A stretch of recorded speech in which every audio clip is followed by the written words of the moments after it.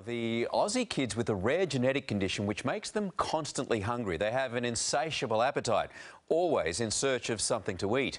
We go live to Brady Halls, and Brady, it's a nightmare for these poor kids and a nightmare for their parents too. Yeah, indeed, Cam, indeed. Yeah, the home behind me may look like any house in suburbia, except inside it's a vastly different story. In fact, there are only a handful of homes like this in Australia where the kitchen is like Fort Knox, a completely locked down, secure room. And there's a very good reason for it, because young lives are at risk. It's 3 a.m. and he's grabbed a knife. But the only sinister thing on his mind is to break into the pantry.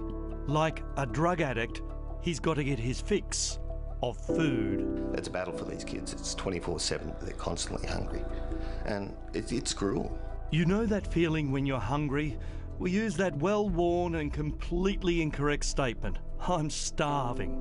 But imagine if you were starving every second, every minute of every single day. I can't stop eating.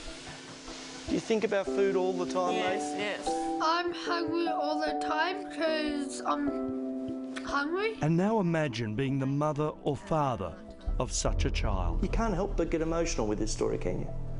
Because it's your children, and you would think that there's help out there for them. Sorry, I wasn't going to cry. Tonight, you'll see a cruel disorder that outsiders like us have probably never heard of. We just see a fat kid and say or think something negative. How frustrating can it be for you sometimes, pal? Very frustrating at times.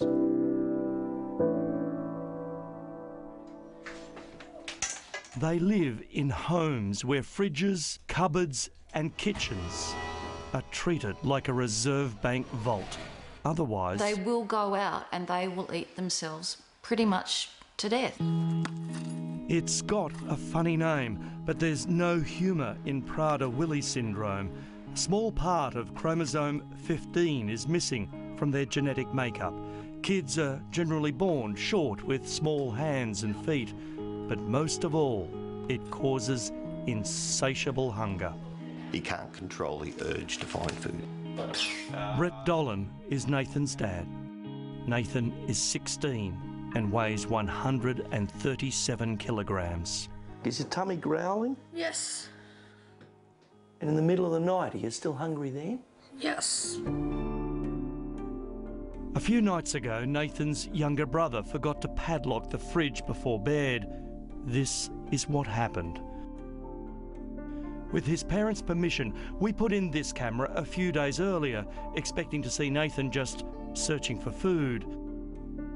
But on this night, with no impedance, he emptied the fridge. Normally, this family is incredibly vigilant.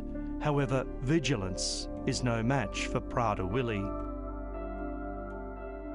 2 o'clock one morning, he went to the cupboard, found a screwdriver and took all the screws off the latch. Because the screws were on the outside? The screws are on the outside, like the old style latches.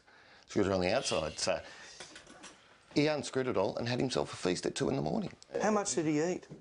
He had 6 bread rolls, a whole tea cake, a jar of peanut butter and a jar of honey. A whole jar of peanut butter? How does that taste, a whole jar? What's that like, mate? I don't know. You can't remember it? You just remember just eating and eating and eating, eh? It felt good at the time, though? Yeah. Yeah, fair enough, mate. What would happen if you didn't have these locks on? If we didn't have the locks on, he would literally eat himself to death. Does he actually make himself sick because he's eaten too much? Unfortunately not. He doesn't have a regurgitation reflux. So he doesn't vomit. He doesn't get sick over it. He just, after he's finished, lays down, goes to sleep and gets up at the next morning and says, what's for breakfast? So if you and I were to eat too much or drink too much, we would be sick and bring it back up again. And that doesn't actually occur, which means that their stomach could burst. If your stomach bursts, then normally that results in death.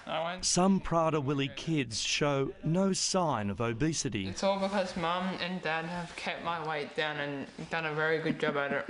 Kate's son Jack and Lynette's daughter Nicola were given growth hormones from an early age before they started gaining weight. Those not caught early suffer the repercussions. However, while hormones might keep the weight down, it doesn't suppress the appetite. This is growing. It's like a heroin addiction. It's like me telling you don't breathe. You cannot tell them not to eat. They're always looking for where they can get the next piece of food from. They're looking for an opportunity to steal money. They're just always on the lookout.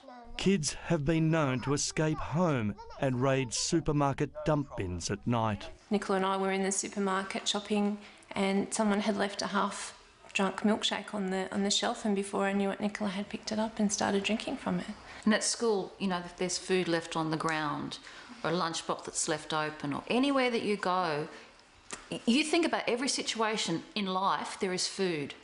And you have to be watching like a hawk. When 18-year-old Henry Zaraz weighs 170 kilograms. you go out, do you go out much? Nah, sometimes. And it's hard to go out because when you do go out, there's always food around. Yes, food around. If you see food, do you pick it up and try and eat it, do you? Yeah. You can't help it. Yeah.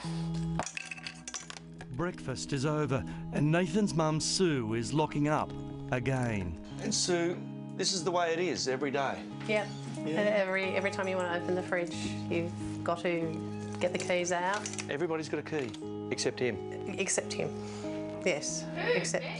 Yes, you. You don't have a key. If you had a key, there'd be all sorts of troubles. You're watching his calorie intake. Do you do this every day? Yeah. Do you meet that target? Most days there are days where he's actually pinched the food and it's gone over, or Brett deals with most of it because he's got more willpower than me. I'm a bit soft on it. Yeah. Because, you know, it's a bit hard, you know, he cries and screams and everything. But Brett's really good with things like that. Yeah. He really looks... It's tough love. Yeah, it is. It is, definitely. One answer is this. If they know they can't get it, they're okay. Kate and her husband spent $750,000 of their own money on this home with its lockdown kitchen for her young man Jack and other independence-seeking teenagers with Prader-Willi. But so far, only Jack has been given limited government funding for a carer here. Everyone else just has to make do at home. We had to renovate the bathroom and get the shower enlarged because he couldn't fit in a standard size shower. It's a lifelong struggle, isn't it? It's something that we're going to have to deal with for the entire time that he's alive, and it makes it really hard for us and him. When was the last time you and Sue went on a holiday? I think my last holiday was when my wife and I got married 20 odd years ago. So. Families become reclusive because you can't go to that family barbecue. You can't go to Christmas dinner because you have to always be grabbing food away from them or watching them the whole time. There is virtually no government help for these victims. In fact, governments don't really recognise the disorder, even though it's been genetically proven to be a chromosomal abnormality. Obviously, they don't think Prader-Willi is important enough, which is sad because, I mean, there are a lot more of these kids out there than people realise. 1 in 15,000 births is a Prader-Willi baby. And there is no cure. But Professor Leslie Campbell, a senior researcher at the Garvan Institute, says there are a number of trials underway trying to develop a drug to stop the brain from craving food. One other drug is also in trial for appetite in Prader-Willi syndrome. We might be just a few years away, do you think? We might be. I think the fact is there's a hope. Nicola's little brother Tate, who doesn't have the disorder, sure hopes so. She say, "Can I have that apple? Apple." She'll ask you a lot of times until she gets the answer. I ate one bit at a time. One little bit at a time, eh? That's what you've got to do, isn't it? Yeah. Some days you want to give up, but you look at these children and you look how special they are and you say, I can't do it to them. So you fight. You fight for your kids.